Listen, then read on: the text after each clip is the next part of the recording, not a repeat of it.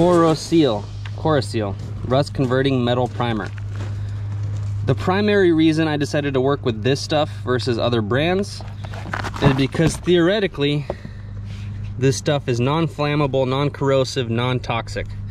So there's no harmful chemicals in this thing, which makes it a lot safer for me. In fact, this stuff kind of smells like Elmer's glue. So it has this sort of non-toxic-esqueness to it. One thing that makes me uncertain that this is the right product to use is that Corroseal needs surfaces that are thoroughly rusted to do its thing. And as you can see, the front of this tire, the hubcap still has some paint intact.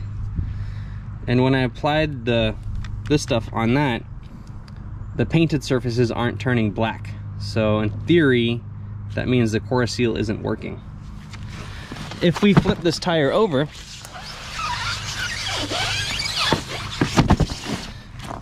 you can see that the backside, which was a lot more rusty than the front, the Corroseal is working perfectly on this stuff. Everything is turning black, and it's actually converting the metal into some other type of metal. I can't remember the name right now, that will no longer rust. And so when I go and paint over this, I'm gonna be good for life, hopefully, for the life of the trailer anyway. So this is just a long roundabout way of saying, before you try out a new procedure on a part of a project that's very visible, like say the horse trailer over there, you want to do a test or two and see how something like Corroseal works and functions, whether or not that's the right choice for you. And then once you're absolutely certain that it is, then you can move on to paint your horse trailer, your sauna trailer, or beyond. So that's a pro tip. Always experiment when using new solvents and procedures, because you'll be happy you did, and all of your stuff will look aesthetically more pleasing.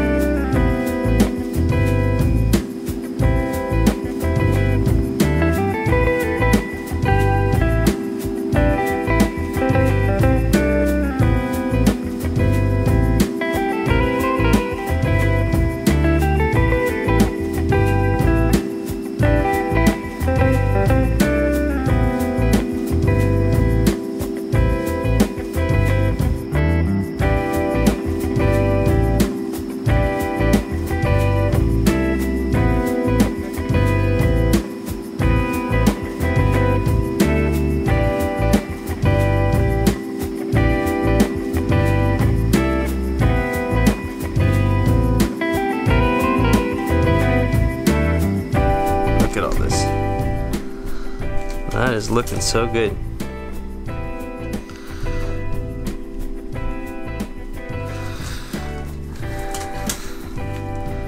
And I'm not seeing any orange spots, which is good. Orange is bad when you're working with a rust converter, because it means that something went amok. Look at that.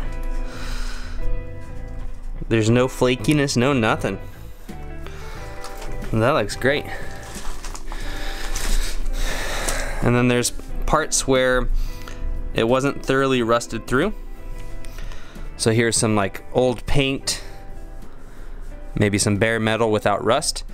And you can see where the rusty parts turned black, but then the old paint just got sealed and primed. And then the wheel behind it, the wheel well that you see right there, that's what it used to look like. So it went from that to this.